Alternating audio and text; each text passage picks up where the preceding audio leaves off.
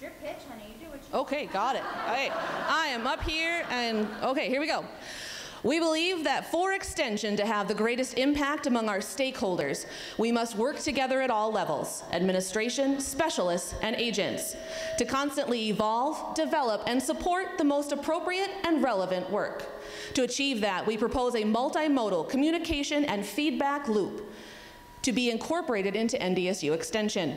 Specifically, we propose, number one, to develop an agent-elect and specialist-elect position to sit on the Extension leadership team. Number two, an evaluation system where agents, specialists, and administrators receive constructive feedback on relevance and performance at all levels in Extension. And number three, an evolution of job descriptions based on needs within counties, paying particular attention to single agent counties so they can best serve their communities. We believe this will enable Extension to be more proactive and maximize efforts to achieve the greatest.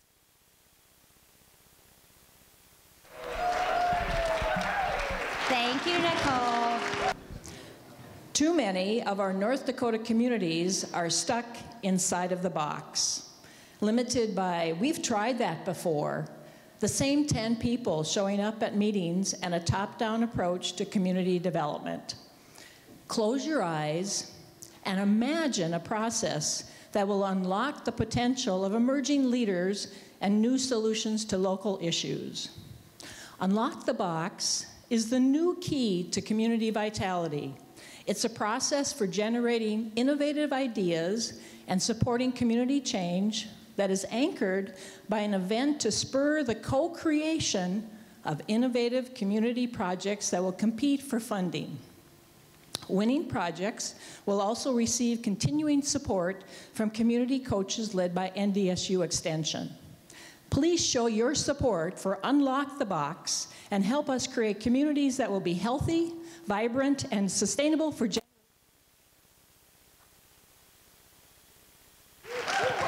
2 words. Sure. The program of Farm Strategic Direction allows farmers, farm and ranch managers to dream while improving their operations and achieve their goals, instead of focusing on what needs to be done. Farm and ranch managers could benefit from making a strategic plan, taking a step back, asking how could we do it better? What would you change? What would you try? What would you think would work? And what could go wrong? Knowing what they want to do, and as Extension, we could help them develop the how. How could we do it? How could we change this? How could we make it work? And how it might all go wrong. NDSU Extension would provide the structure, format, and resources to get the ideas flowing. I've got 15 seconds. Go Bison.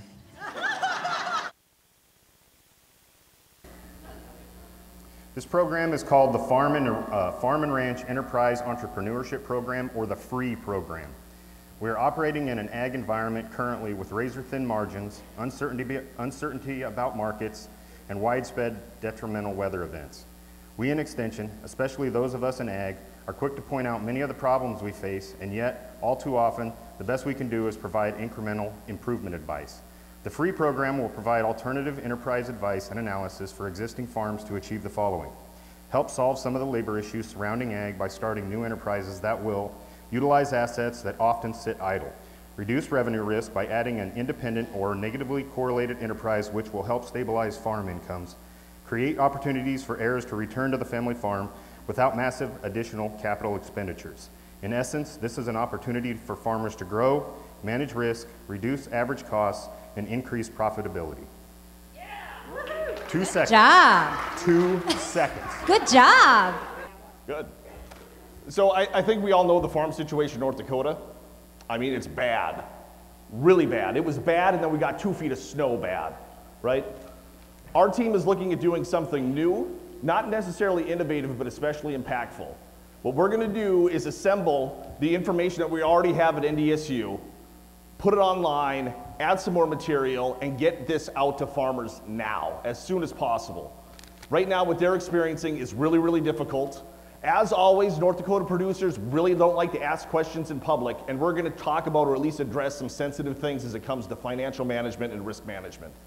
Again, we're gonna assemble information that we have, find gaps, develop an online program hosted a web-based system, have solutions, web-based presentations, and get it out to farmers as soon as we can in a week-by-week method. I'll tell you more. All I'm asking for right now is for you to hit number 4 on your clicker.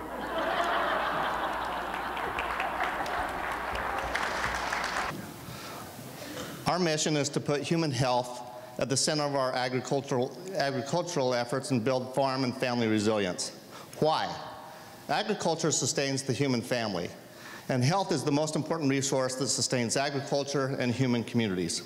We propose an integrated and multifaceted Farm Strong North Dakota initiative for rural populations that models and promotes holistic and healthy living practices, enabling healthy families, farms, and communities grounded in sustainability and intentional wellness. Using a 3-pronged strategy, we will first engage in focused conversations on health and agriculture with media. Second, train and support a group of committed community professionals and rural health advocates in integrated health approaches. And third, invite farm and ranch populations to explore a team-based farm health inventory that addresses operational resilience, financial health, individual and social health. We are dissatisfied with widespread depression. Great social relationships in agriculture. No, you gotta go. Are you? You gotta go. Three-part solution, go forward. Okay, we're the Communications Squad, a group of Extension and REC professionals. We've heard from colleagues that employees are seeking to improve communication and build relationships with other staff. We feel an internal social network would be a great way for employees to share information, help and support each other in their work, and build relationships. We envision an online forum that allows individuals from multiple disciplines to proactively weigh in on questions, current issues, and program and research ideas that affect North Dakota communities. Through this platform, we believe improved communication will build a cohesive network that will enhance effectiveness and increase our success in serving all communities.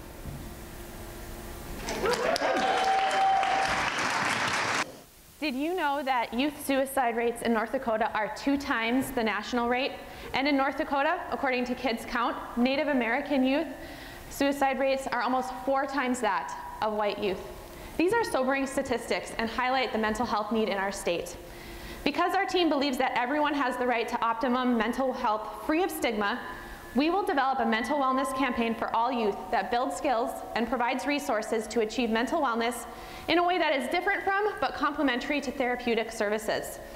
We also believe that youth know their struggles best, so they will be involved in every stage of this campaign, from design to development to delivery, ultimately reducing rates of youth suicidal ideation, attempts, and completion.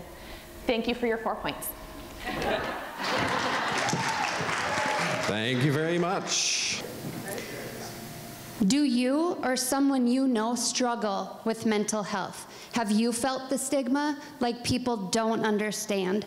Mental wellness allows people to reach their potential, cope with stress, and contribute to their communities. Mental wellness begins with feeling valued, feeling self-worth. Social support is the key. Our program is a simulation, a transformative experience that will shift your perspective. People will come together in groups to experience the continuum of mental health while building skills to respond. The result will be unlike boring and dull informational trainings. This is an immersive experience that cultivates compassion so humans can invest in each other in the face of adversity to stimulate vitality. Will you invest 4 points?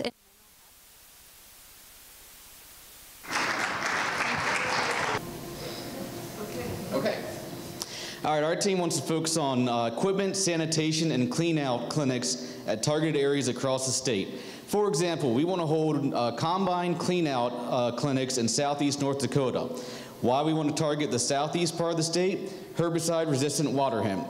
This is a weed that has shown the ability to become resistant to every mode of action we have on the corn and soybean market, with no new herbicides coming out for at least another 5 or 10 years.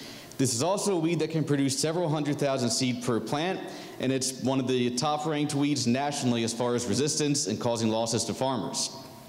So clearly we're not going to spray our way out of this situation with new herbicides. What we can do is focus on preventing spread. Combines spread weeds quite easily. If we hold clinics at these targeted areas, we can show farmers how in 20 quick minutes we can clean a combine, clean those several 100,000 seeds out of that combine, and prevent them from going to the next field. I've got 2 seconds to vote for. Good job, Joe. Thank you. How would you all like to make a $45,000 decision based on the accuracy of the weather forecast? That's what we ask farmers to do every year when they're making just one fungicide application in their crops. And as extension professionals, we're asked to help them with that decision, but economic loss can be very challenging to predict, and crop budgets are tight. Just because you can control a disease, maybe you shouldn't. What we want to do is provide information that we already have, what fungicides are effective on a certain disease, what they cost, what that translates into in terms of return on investments, and supply that to farmers through an easy-to-use web-based tool. Our goal with this is to empower farmers to make fact-based decisions about their pesticide applications that will allow their farm operation. Good job. Yeah, okay. Have you ever advertised and prepared for a program or an event to only have 1 or 2 people show up? Let's face it, people have really busy lives, and it can be hard to get their butts in the seats when competing with other commitments. Rather than expecting people to come to us all the time, let's meet them where they're located. With most of a person's day typically spent at work and a workforce of over 380,000 people, an initiative targeting work sites could reach a sizable segment of North Dakota adults. We would like your support in developing a workplace wellness toolkit, but not just any ordinary toolkit. This toolkit is designed to take an individualized approach to health promotion, allowing organizations to address their specific needs. It empowers organizations and businesses to actively promote employee health and create a culture where employee well-being matters. The new guy, I hope this isn't part of like the initiation for an extension program. Just kidding. Okay, you know the smartphone in your hand or pocket that takes up all your free time and is bad for your brain? What if it was used for good? We are presenting the NDSU Extension app that is specific to your local community with relevant research and evidence-based information that will make it difficult not to live a healthy lifestyle. Extension programs and resources across all program areas will be incorporated with the built-in prompts, notifications, calendars, community events, trackings, basically a one-stop shop for all community members and partners. So in addition to asking for money, of course, it's a big thing, we are asking for support, marketing, and promotion of a fully customizable extension app that is engaging and user-friendly.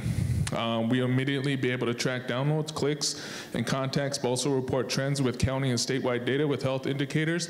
For example, family physical fitness activity and participation in extension-related activities. Good job. Oh, see. Who likes cool interactive experiences? Tech-savvy people, ages 25 to 45 do. We Field to Forkers will empower them to sustain healthy lifestyle behaviors with research-based extension information delivered in novel ways. We will be the place they go to for their information. We will gather input from our target age group using a Twitter chat, Qualtrics survey, and direct interaction. In our unique Field to Fork health and ag-related project, we will meet this age group head-on through social media platforms such as Facebook, Pinterest, Twitter, Instagram, and texting, and then a face-to-face experience, piloted in 5 locations, such as our RECs. We will connect our target group to ag and extension and invite the involvement of our long-standing supporters, commodity groups. Come join this cool and interactive experience with the Field to Fork 5.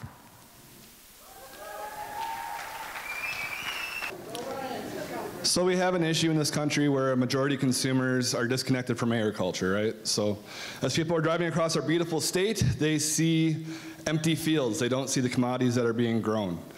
But they do see things like New Salem Sioux. They see stop and take pictures with giant sandhill cranes or the Enchanted Highway, right? In cities like Nashville, people line up around city blocks to take a picture in front of a mural of angel wings, right? So our goal is to create something that people stop, take a picture of, and share, and they learn something about ag without even realizing it, and they share that message. We would like to create a stimulating and educational interactive art showcase for consumers, enabling an informed connection to agriculture, unlike previous campaigns. So to learn more, vote for.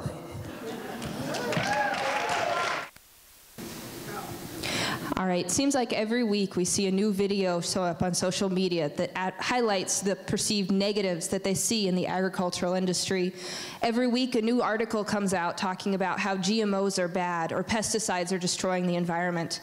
We are the group that's dealing with the public disconnect of agriculture, and we want to enable people to make positive food choices that are not based on fear-mongering information and articles. Our goal is to create a virtual grocery store website that will directly connect the consumers to the producers via websites, via fun fact information. We also plan to have videos where people can explore an apple orchard, or they could go and listen to a producer talk about why they raise the cattle they do. We also intend to directly be in the grocery store with Ask Farmer booths, where an animal agriculturalist can explain why they vaccinate calves, why they do the different things they do, or why an orchard would use those pesticides to control insects to make the food healthier. We hope that you'll encourage and vote for our... So close. When you look good, you feel good, and you do good. Yesterday, our friend of Extension stood up on this stage and said, "I got your back." But he also said, "We got a lot of work to do yet, guys." So, what's that? I do work for Extension. Oh, no, I'm not based out of Fargo. I live right in your community. Oh, you wish that Sally would have worn her Extension shirt? Yeah. Well, Karen, did you know that she was allocated one shirt and it didn't fit, and she didn't want to be humiliated by her director, so instead she chose to wear her polka dots today. We have all felt, heard, and said some of these things, so what are we going to do about it? The NDSU Extension Public Perceptions Issues team is going to create an easy, consistent, boots on the ground branding campaign. We want you to be proud and excited of where you work. Isn't it time that North Dakota knows that you are Extension, we are Extension, that this is NDSU Extension!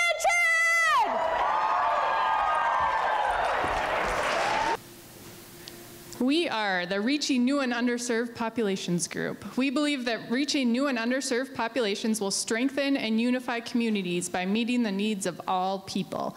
Each program area in an extension is different and has populations that are not being served. Our solution is to develop a toolkit that provides concrete and practical ideas and methods for enabling each program area to identify, engage, and produce new resources for the new and underserved populations. Imagine building a relationship with people that have never had the extension experience, and all you have to do is press 4. Have you ever been frustrated by vacant positions? Have you ever had more tasks added to your workload due to turnover? Have you been discouraged by the glooming frequency of resignation emails? We all know the cost associated with turnover is high, with a minimum of 150% of that agent's salary to replace and retain that employee. That figure becomes even higher when we consider the nature of relationships and trusts that are broken. We have a plan to incentivize workload that is above and beyond current job responsibilities, to improve fairness, compensation, and job satisfaction. We call upon administration to recognize and compensate those who take the state level responsibilities and address issues of accountability and fairness. We are asking to redefine and clarify job expectations and to create a tiered, incentivized program to compensate for time spent outside those expectations. I'm ready. Can you imagine specialists who know every county agent Can you imagine being financially rewarded for continuing education? Can you imagine new employees feeling confident in their first year? Can you imagine at least 50 applicants per job? Can you imagine feeling a passion for your job every day? Can you imagine impact statements writing themselves? And finally, can you imagine when burnout in extension looks like too many candles on a cake? Team Forever 21 is proposing a rewarding training system for employees that will empower them to find and pursue their passion, and two, to create a culture of excellence like no other in universities nor industry. This training system promises you to reduce our employee turnover, ensuring a bright, bold future for extension. Yep. Okay, so I'm from Team The Dirty Worms. We believe in sustaining and improving the land, natural resources, and its people for the current and future generations of North Dakota. To do that, we will develop a series of soil resource management schools that teaches the principles of soil health management tailored to the various regions of North Dakota. We still have a school, so if anyone, you know. If you decide you've lost it, it's up here. Oh, well, yes, the clicker. So we Me too. Number 22. Last time I checked. Last time you checked. Yep. Your name is Chris. 10-4. Meet Molly. There's your clock. Ready? Yep. Go. Okay, so I'm from Team The Dirty Worms. We believe in sustaining and improving the land, natural resources, and its people for the current and future generations of North Dakota. On June 7th, 2019, 40-mile-an-hour winds launched bare soil thousands of feet into the air. This is 50 years after we put a man on the moon, and we are still damaging our soil. We need to build and maintain durable ag soils in perpetuity. We need to limit tillage, use diverse cropping, supplemented with cover crops, so we have a 365-day live root to protect and enhance our soil. Our group, 23, has the expertise and knowledge and tools to put together a system to fix this serious challenge. Please help us regenerate, conserve, and improve soil health so our great-great-grandchildren can have a farm with precious, healthy soil. What better legacy can we leave?